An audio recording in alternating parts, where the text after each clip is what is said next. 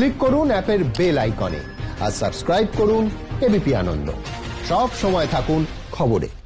ফের উত্তর চব্বিশ পরগনায় 2 ডেঙ্গি আক্রান্তের মৃত্যু। গতকাল মৃত্যু হয় গোবরডাঙ্গার বেলেনির বাসিন্দা রূপা মণ্ডলের। পরিবার সূত্রে খবর, গত বুধবার থেকে জ্বরে ভুগছিলেন বছর 33-এর ওই মহিলা। অভিযোগ, রক্ত পরীক্ষা করানোর পরামর্শ দিলেও স্থানীয় চিকিৎসক রোগিণীকে হাসপাতালে ভর্তি করাতে বলেননি। শনিবার মহিলার শারীরিক অবস্থার অবনতি হয়। গতকাল বাড়িতেই মৃত্যু হয় তাঁর। ডেথ সার্টিফিকেটে এনএসওয় পজিটিভ বলে উল্লেখ করা হয়েছে। অশোকনগর কল্যাণগড় পুরসভার 2 নম্বর ওয়ার্ডেও এক ডেঙ্গি আক্রান্তের মৃত্যু হয়েছে।